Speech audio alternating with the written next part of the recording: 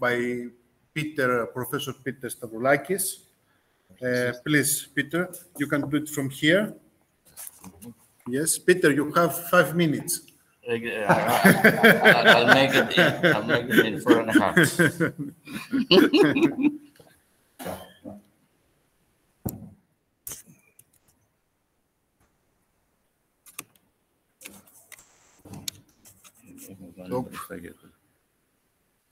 Φίλιππα, έχουμε USB θύρα. Ναι. Βγάλε κάτι. Θα βγάλω την κάμερα αφού έχουμε το λάπτοπ.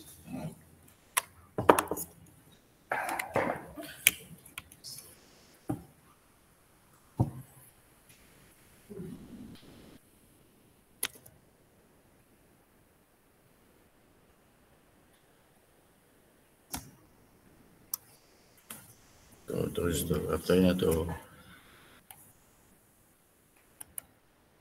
ημερομηνία...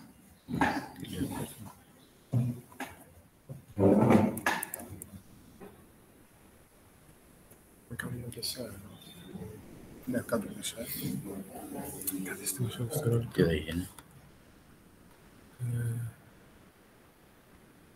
Το σβήσουμε.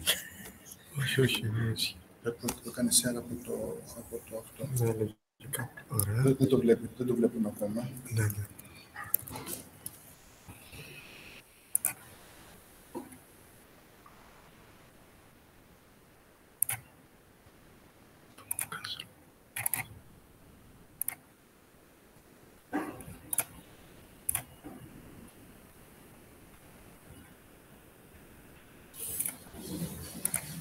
Και από εδώ θέλει πολύ να δείχνεις.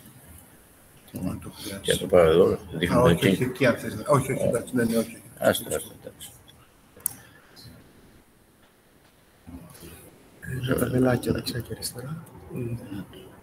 Και να το κατεβάζω από εδώ. Με τα βελάκια, εδώ δεξιά και αριστερά. Και κάτω, τούτο. Ναι. Δηλαδή να αλλάξω αυτό. Ναι, πατήσω. Εντάξει. No. So that's okay.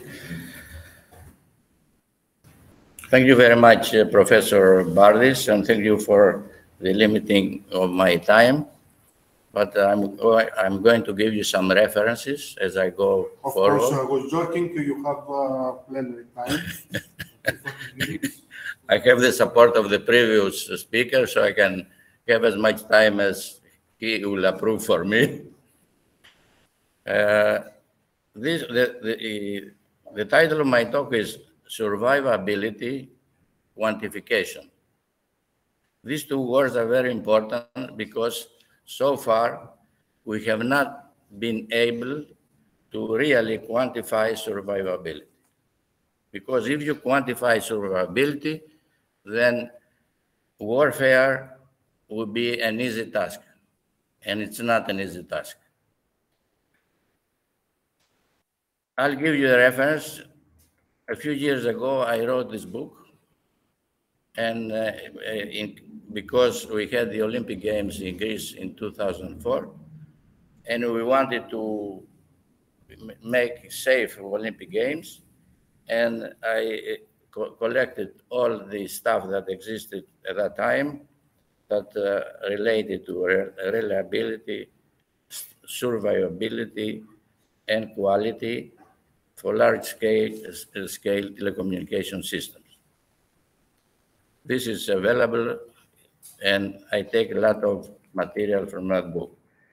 Another very important reference is a chapter that Professor Bardis and Nicholas Doukas, we wrote together, and it was published in the book Artificial Intelligence of Cybersecurity. And that book is available, and the pages of our chapters from 285 to 308. Another paper that we put as a chapter in another book is a review of artificial intelligence cyber threat assessment techniques for increased system survivability. This paper has received so far a lot of citations. Why we talk about survivability? We talk survivability because we are in the midst of information revolution. Information revolution, why we have information revolution? Because new things started to be very important, integration of systems, large-scale distribution.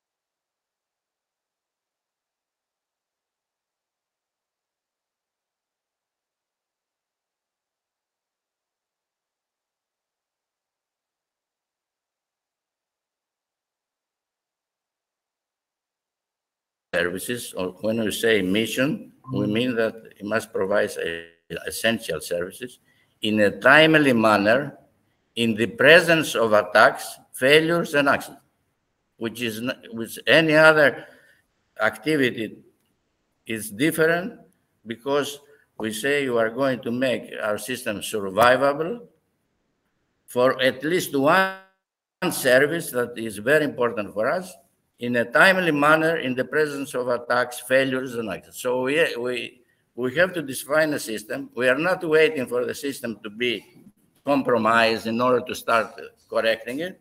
We have to define it from the beginning, survivable. So how we do that?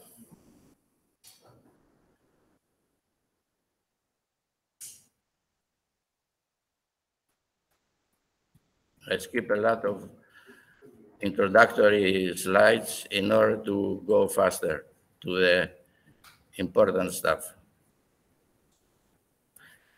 In order to say that you're going to solve a very important problem, you have to realize that you're looking for a very serious task. And then you say that this task can be faced or find a solution by survivability. We have defined survivability, but then we have to prove that this tool, which is called survivability, is autonomous. We don't need anything else. It's self-sufficient. That's why I'm saying, could the gap which exists with the other approaches can be closed by survivability. And if we do not answer this, we have not done much. Classification of survivability strategies that lead to survivable system requirements. So before you solve a problem, you must study and find out what are the requirements for the solution. And here we have resistance, recognition, recovery, and adaptation to evolution. And I explain in this slide what we mean by each of these aspects. I think this lecture could be delivered if somebody asks for it. Enrico? So, in the previous slide, we said that these are the aspects of the strategies you must follow. And then we have to find what kind of attributes. So attributes means what other components of this survivability we must study and we must quantify in order to use this quantification of the components of survivability to find the quantification or to proceed towards the quantification of survivability. So if my previous, if the previous lecturer from Israel has seen this, he will say that you are trying to solve the problem in a common sense way. I'm not doing something revolutionary. I'm trying to go step by step. Define survivability, what kind of attributes it must have, and what kind of components it has, and how we can go towards survivability and quantification of it by quantifying its components. And I said that the components, it can be proven. I did not prove it myself, but I give you here a paper. It can be proven, but it's also, as we go forward, we see that it is almost self-evident that survivability, its main components are availability, reliability, fault tolerance, and security.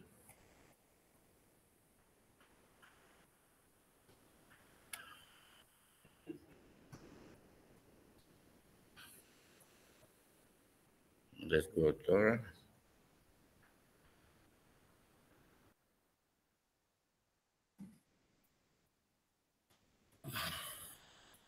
Then, when we go step by step, as I said, availability, reliability, fault tolerance, and security, if we go step by step, that rings the bell. Maybe we can use even artificial intelligence, because artificial intelligence is a step-by-step process to see if we can do something original. So I broke up the steps we have to take in order to really use all the attributes of the components and get to a solution in order to find all the requirements of survivability by examining the requirements for quantification of its components. And I got this diagram. And now I go a little deeper and define passive and active survivability. Passive is that we design a system and then we see if that system works. But in the active survivability, we must also be on the alert if something goes off the project, of the plan.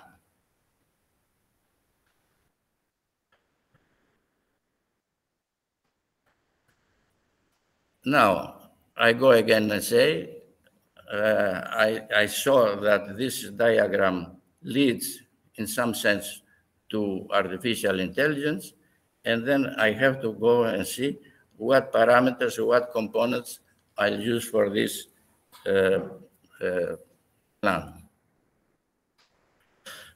So I'm going to go now to analyze components and see how we can quantify them.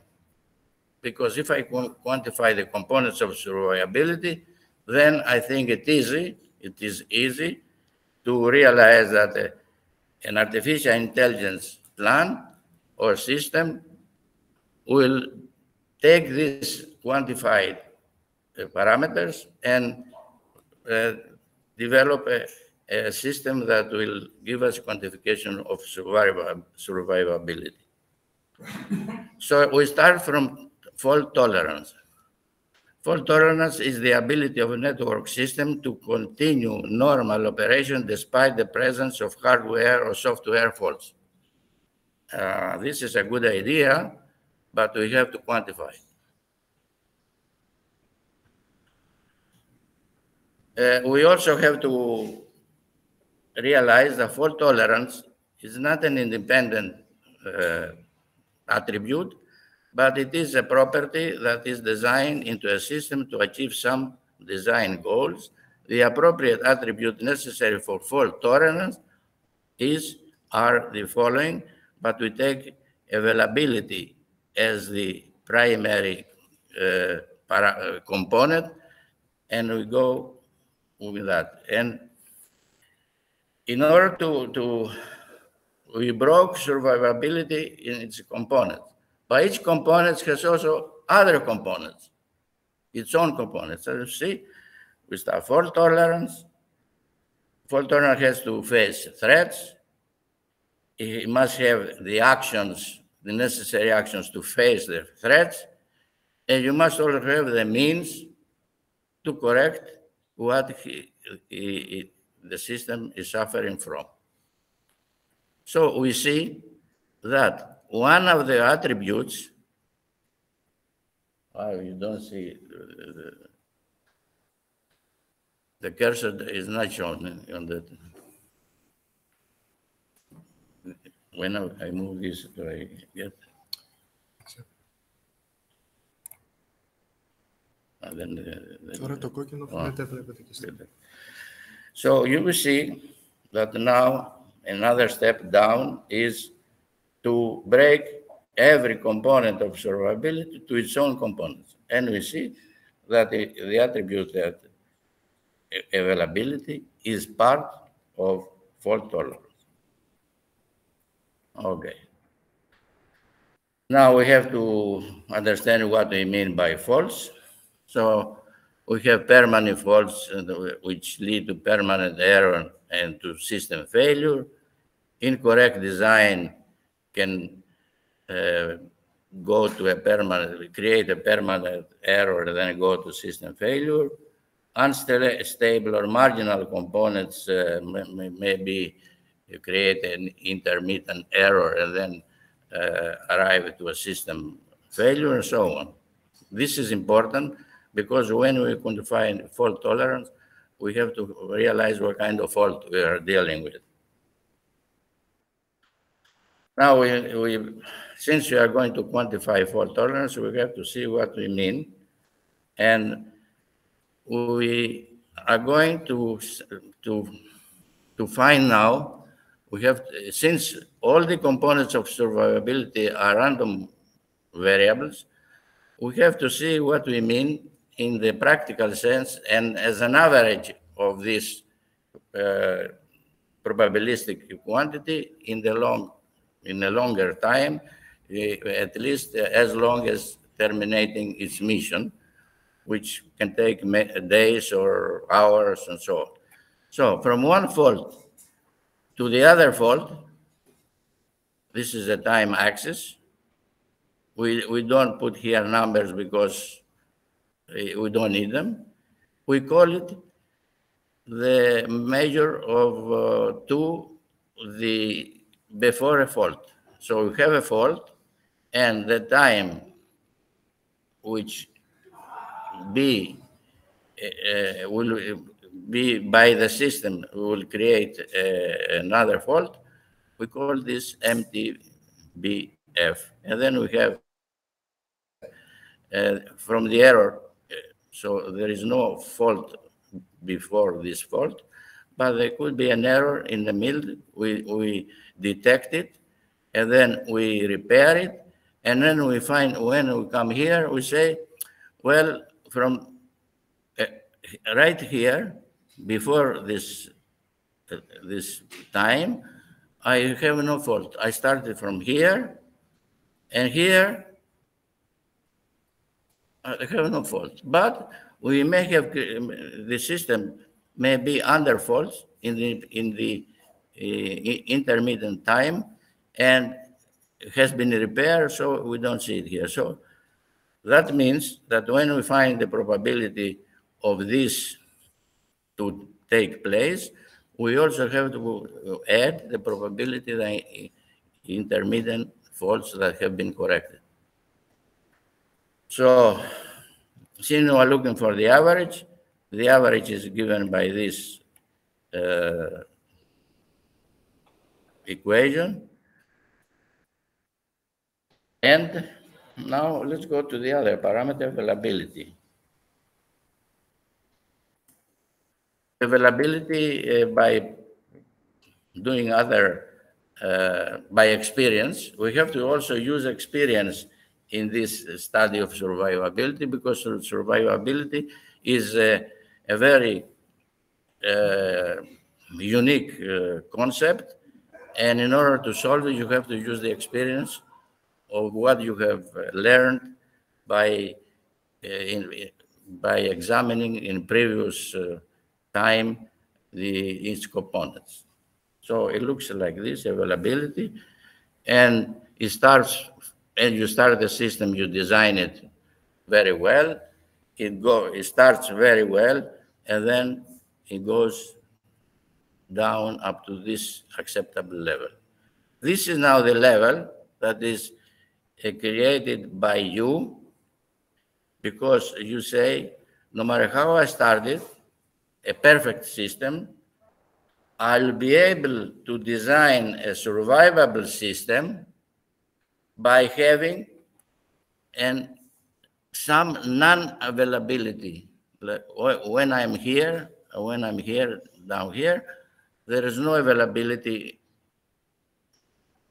at the level of it's acceptable, but this is enough for me.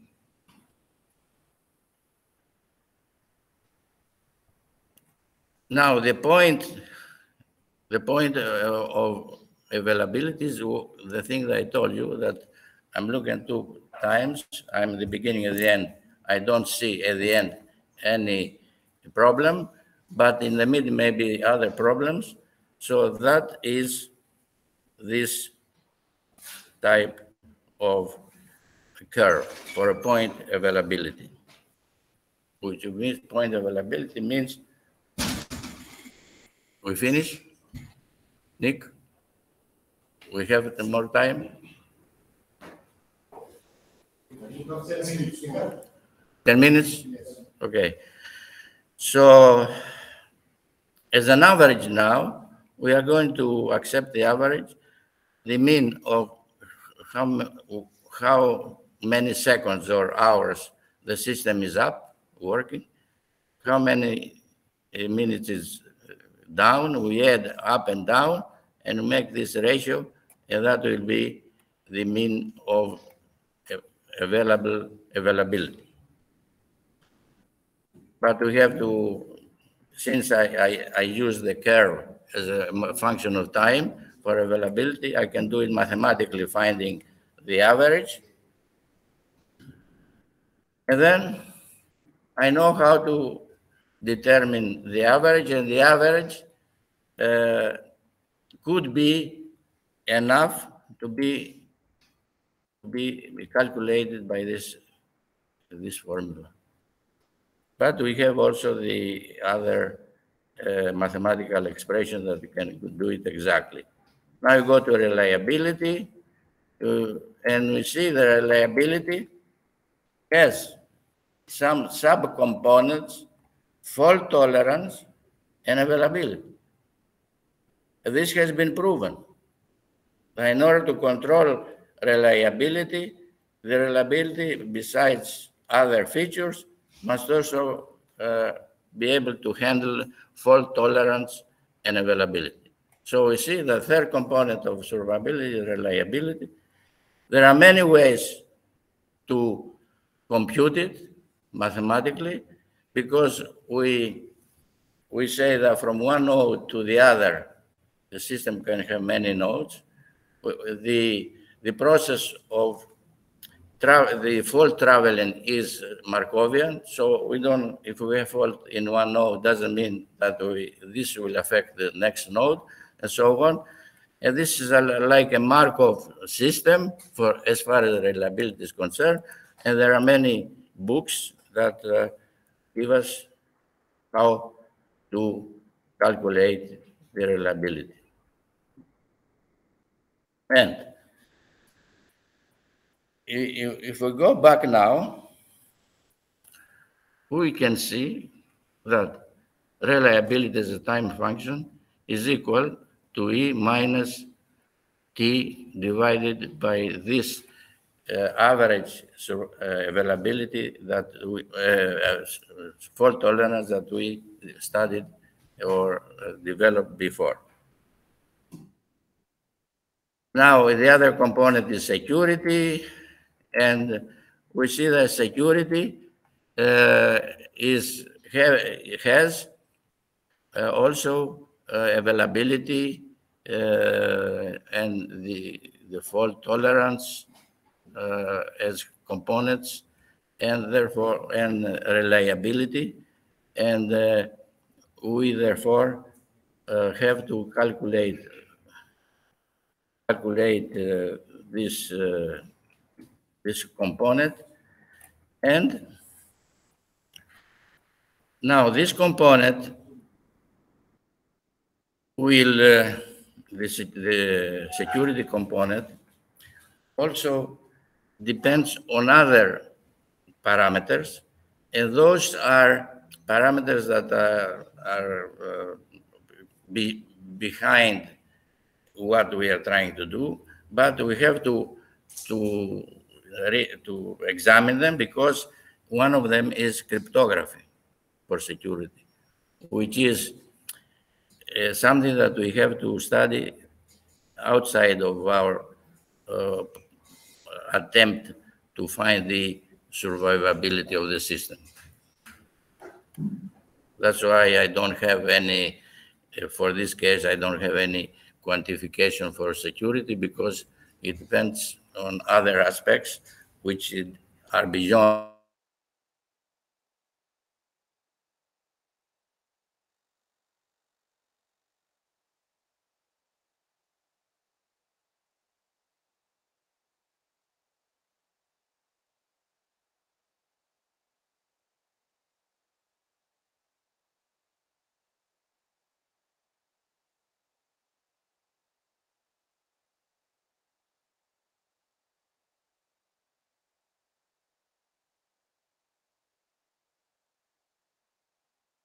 Everything we said and everything we have thought to see what kind of process is needed to achieve survivability. It's tabled here.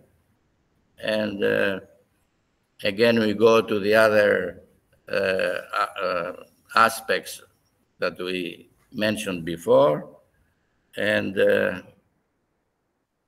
now we go to the final result.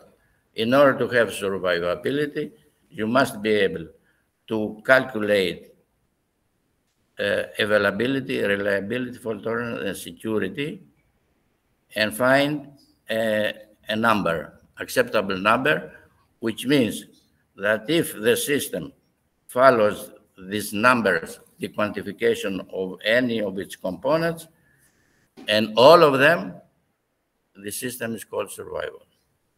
And if it's called survival, then I say, how can we do something original? We say, I design my system, and I say, according to the parameters I found and calculated, I quantified for its parameters, I put them here. Then the system works, but somebody who is here, a central control, attends the development of the mission. So if at this point he gets the quantification of these components as it was planned, he gives a signal here, go ahead. Supposing with the time and some other means or some other way, this system is attacked. If it's attacked, some of these parameters will be below its acceptable level. If it's below the acceptable level, we say the system is no more survivable. So the main controller, the attack will be identified here in the multi-stage deep learning artificial intelligence, because the system here has all the parameters that we calculated before, and will give now the new parameters to the controller. If the controller sees that the parameters it got from this system are the correct ones, he says, okay, follow the new plan. Because each time the parameters go below the acceptable level, the system has to do another strategy. It cannot be done by trying to wait to see maybe the fault is eliminated by itself. So this is something that I am going to tell my colleague from Israel. Maybe he'll put this in his agenda as a mentor for the academia. Now, warfare systems. Warfare systems is another area of research. It's military, and survivability is a very important aspect.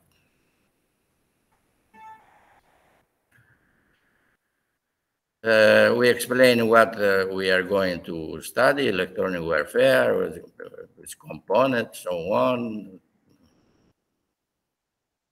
and try to see what a new plan we have to use for warfare. It's not going to be the same plan, because warfare has attacks, has tricks, has other means to compromise the system of the defender.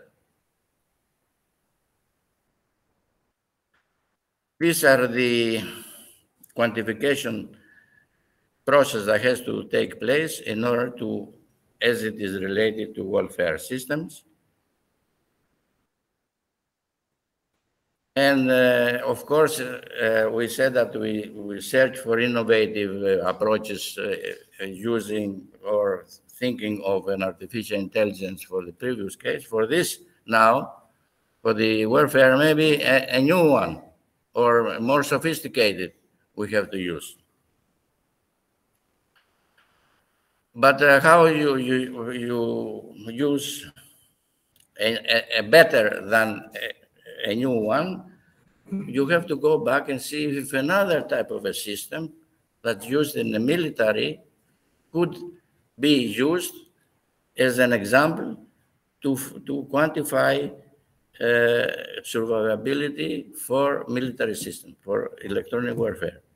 And all of a sudden, we found out that the mobile ad hoc systems have this feature that will give us the way to quantify survivability for military, for electronic warfare. And that was that we have to use for our system the ISO model, which breaks down the original system to its seven components. We do that. This is the OSI system.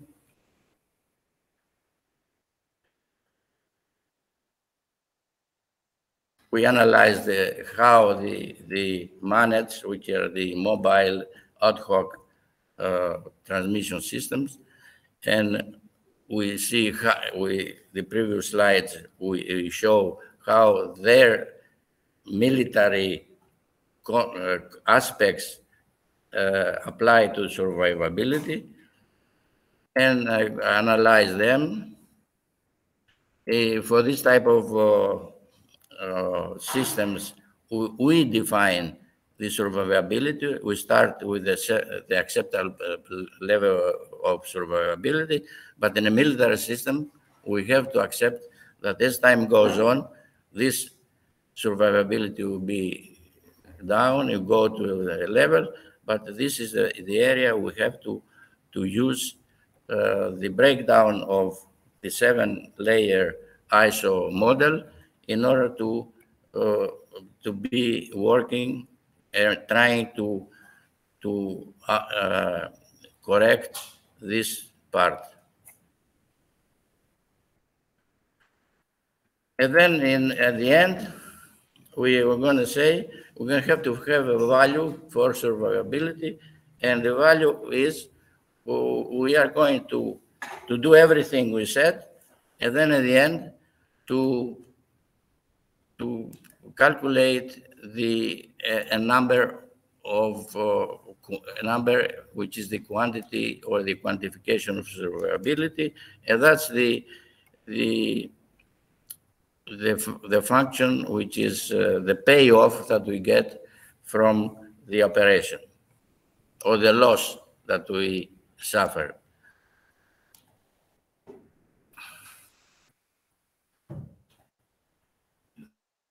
here I show that the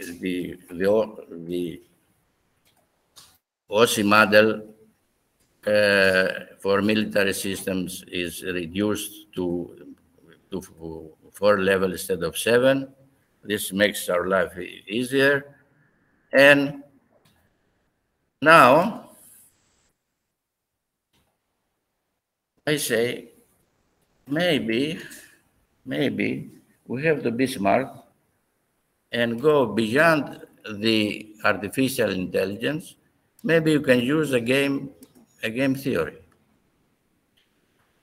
And why you can use a game theory here? Because in order to apply game theory to any problem, you must have players, you must have strategies, which we call it in our everyday language as a second plan, plan B, plan C, and so on. And those are the strategies we have them in our disposal. And we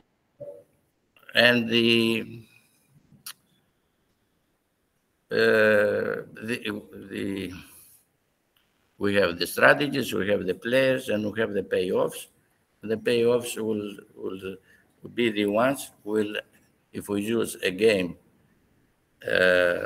which looks like a nice game, then we expect to get to equilibrium, and the equilibrium is the solution to the problem, to survivability problem, and we have to accept the equilibrium as the final decision. That's it. There is not going to be another decision in a game theory. If you reach an equilibrium, then whatever you get, you are going to accept it, because by the way you develop the game system, it means the equilibrium. If you don't accept it as a player, whether you are defender or attacker, that means that whatever else you do will be worse for you. And I show how the game can be used in electronic warfare, and I'm going to tell you, since you are Ukrainians, that Russians have the best mathematicians in the world. I know it by experience. And I'm sure before attacking Ukraine, they did everything that they could do to see how they're going to succeed in a few days. And I'm sure after they found their original plan, they said, let's play a game. They played the game, arrived at a point that in order to do your plan, everything you say, you must surround Kiev and get into Kiev in a week. That was the game. That was the point that would be good for Russia. But that game, it was not effective, and look what happened. Maybe that proves that they don't have the best mathematicians. No, no.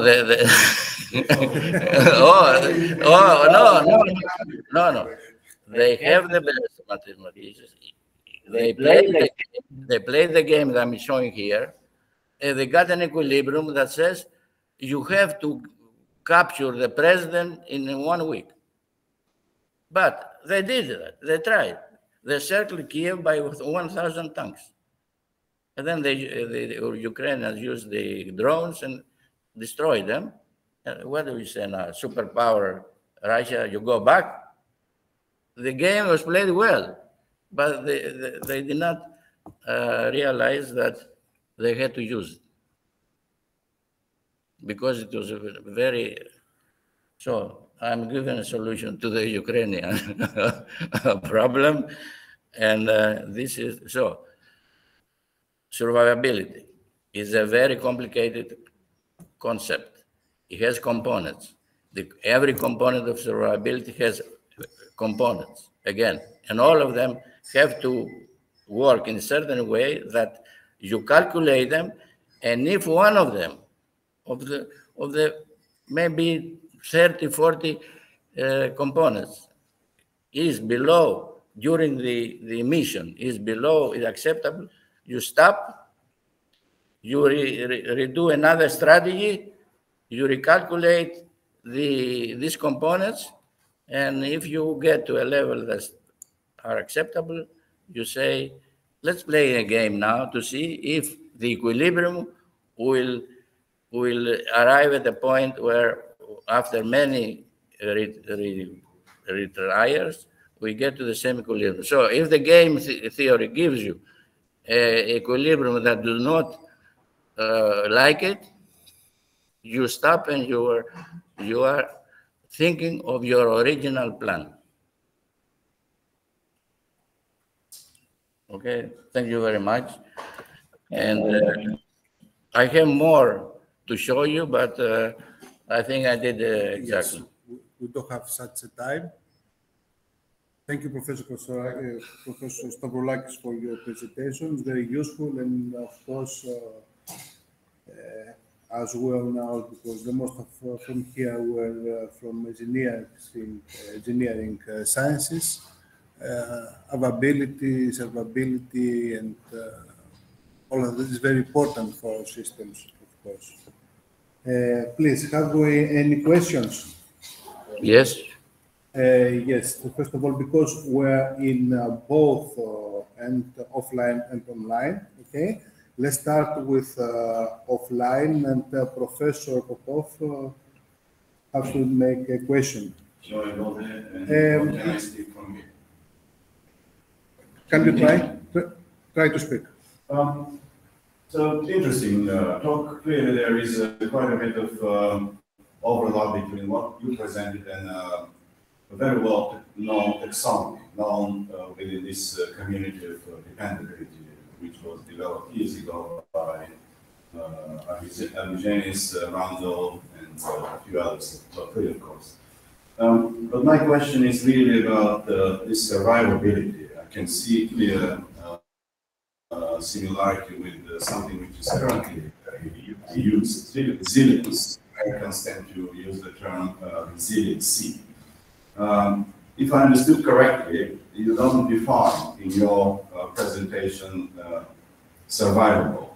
If it survives, whether the quality of service that the system offers after being subjected to either failures or to attacks, whether the quality of service remains at the optimal level or it may deteriorate. This seems to be the difference between operation under normal conditions and the system which is resilient. Video resilience will probably at the survivability at the expense of getting worse quality of service. So I would like you to comment if possible. The quantification of survivability, and since it is calculated continuously during a mission, in order to create the payoff of the mission and get a number, that is in military systems, as I read many electronic warfare situations, is covered by this procedure.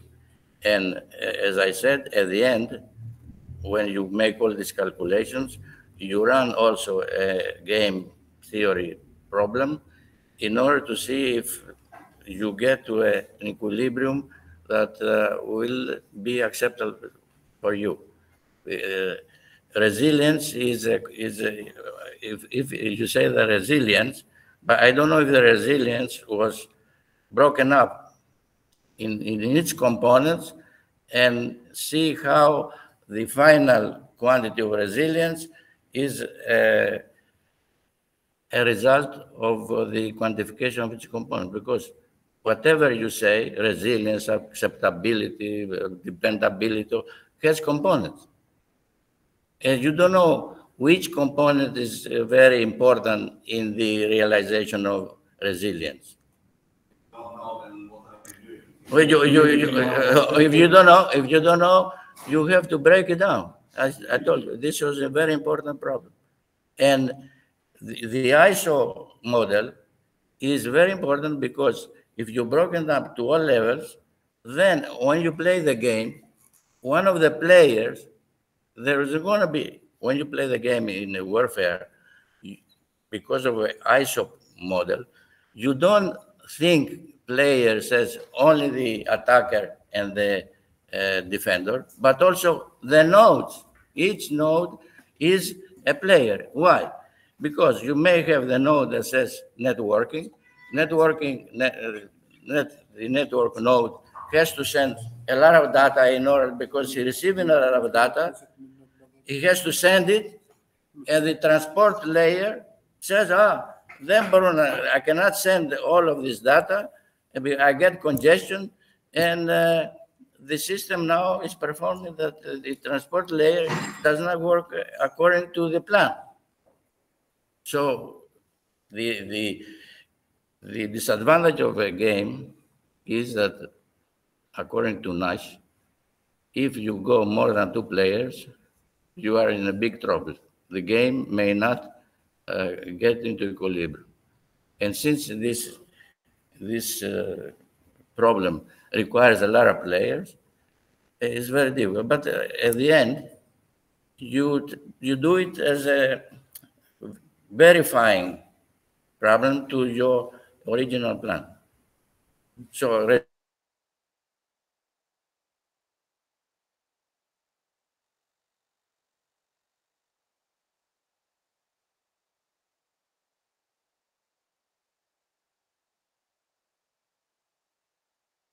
into account environment. Yeah, Obviously, of course. The environment is preparing to your mission. Yes, very nice. Eli, we have lost the network. Do you have any more questions? We have no time, sorry. Okay, more questions? I like more questions. We understood. Because I hope the Israeli colleague is here. I have a very short question. As we see that there's some direction about the resilience as fault tolerance, as reliability, availability, and that's all. All these we have met. Yes. You propose a method to combine all that with artificial intelligence, and then after that you can discuss and make the decision about the percent of variability, survivability for the system. Okay, of course. Do we have real metrics on that? For what? So